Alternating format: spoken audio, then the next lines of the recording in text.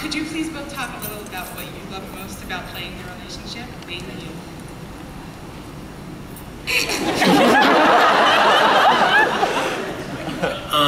Well, you know, I think you've kind of put your finger on it. It was... I'm sorry, just keep going. I have a finger on it, I think? No. What are you talking about? What? No, I said keep going. Okay, well... Finger, Ironically, the effect of keep going makes me stall.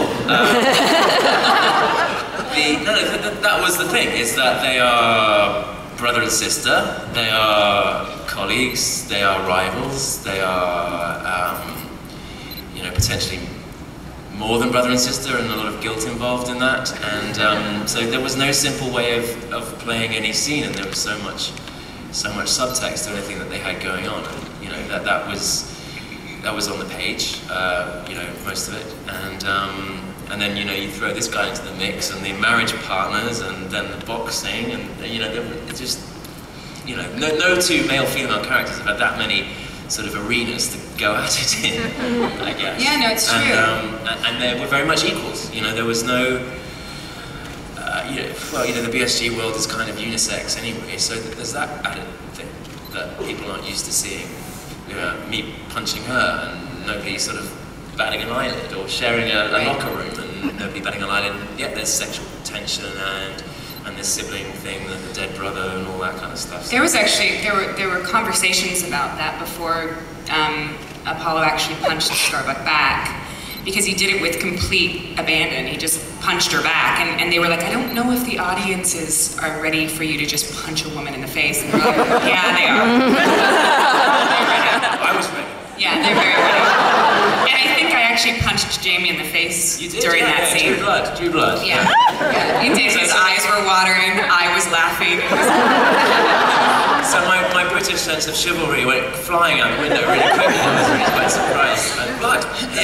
Yeah, and so he hit me back. Yeah. You know what I loved about that, the Lee Kara thing was that, you know, so many times in series and in film, we were shown this kind of relationship between a man and a woman where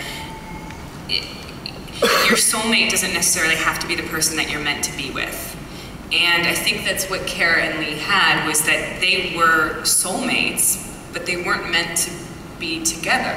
And I think that it was the first time where, in a television series, they hadn't just miraculously worked everything out and ended up together like they do in most series. Like, these people are complete opposites, and they're like, but we still love each other, we're married now, and it's happily ever after. And I think that it was the first, like, true representation of that kind of relationship between a man and a woman, where they didn't end up together because they weren't supposed to end up together, but they were supposed to kind of learn everything from each other.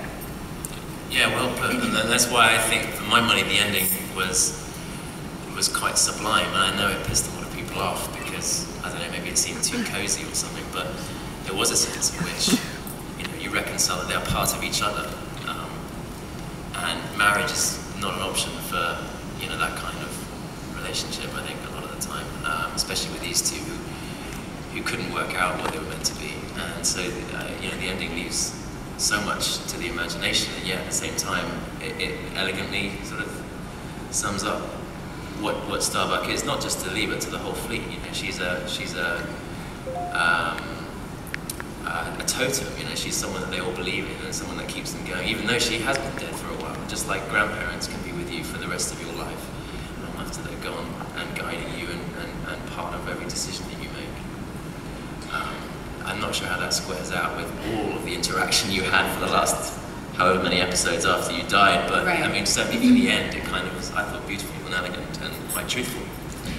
And I liked the idea that she went off at the very end, regardless if it was her or, I think that, and Trigger would have to answer this question, but I think that towards the end, his character took on this higher power sort of like feeling, and Starbuck had that. And I think whether they were saying goodbye as Sam and Kara or as these two higher entities, knowing that they would see each other later, was just such a beautiful moment, because it was just like, I don't know, it was just, I was so happy that we had that kind of finality between our characters, because when Sam came in, like, he truly did shake up this relationship that we thought was so simple and plain on paper with Lee and Kara. We just thought that of course they'd end up together. That's just the way it was. And then Sam came in and kind of like changed everything, and you know, it was really nice.